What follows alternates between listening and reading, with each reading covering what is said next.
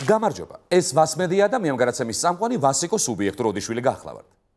გარკვეული თაობის ადამიანებისა და სოციალური ქსელების ურთიერთდამოკიდებულება ხშირად ბევრ უცნაურ და ღიმილის მომგვრელ გაურკვევლობას იწვევს ხოლმე. თუმცა თუ ეს გარკვეული თაობის ადამიანი არც მეტი, არც ნაკლები შენი ქვეყნის პრეზიდენტია, ეს ღიმილი შეიძლება სიმწრისაც აღმოჩნდეს. მომგვარეთ სიმწრის ღიმილი. Როგორ მოხდა პრეზიდენტის ოფიციალურ გვერდზე ამერიკის პრეზიდენტის დონალდ ტრამპის ის თვიტი, სადაც ტრამპი პრეზიდენტობის კანდიდატ ჯო ბაიდენს მძინარას უწოდებს. სალომე ზურაბიშვილი მორიგ სკანდალში ტვიტერზე დონალდ ტრამპის პოსტის გაზიარების შემდეგ გაეხვა. განცხადებაში ამერიკის შეერთებული შტატების პრეზიდენტი, ყოფილ ვიცე-პრეზიდენტს და მომავალში პრეზიდენტობის კანდიდატს ჯო ბაიდენს მძინარას უწოდებს. დიდი ამბავი ხა ტრამპის პოსტი თუ გააზიარა. ბიჭო, გააზიარა ხო არ შეენა.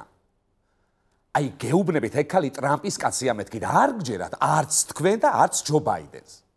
ახლა იმასაც არ გამოურიცხავ რომ ტრამპმა თვითონ ჩაუგდო ლინკი. რაღაც პოლიტმაგიური დავწერე 10-მა პრეზიდენტმა გააზიარეთ და მოულოდნელი სიხარული გეწევათ.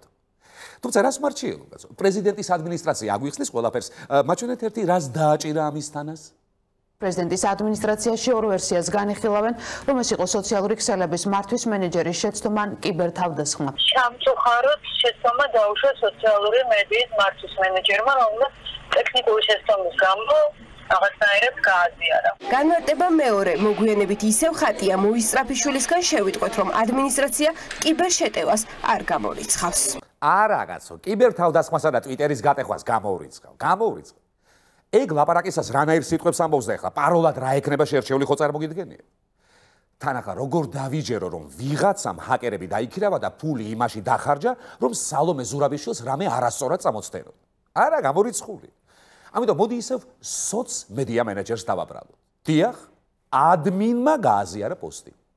ტრამპის პოსტიც რა, ახლა გონიათ თვითონ ტრამპმა დაწერა, ეგეც იქაური სოცმედია მენეჯერის ნახელავია. სამყაროს დასაბამიდან მასონები და სოცმედია მენეჯერები მართავენ. ხო კაცო, ამდე მასონები სად იყვნენ? სოცმედია მენეჯერები ჯერ კიდევ ატლანტიდას რომ აჩენებდნენ. ამიტომ ამ საშიშ ხალხზე მეც აღარ ვისაუბრებ.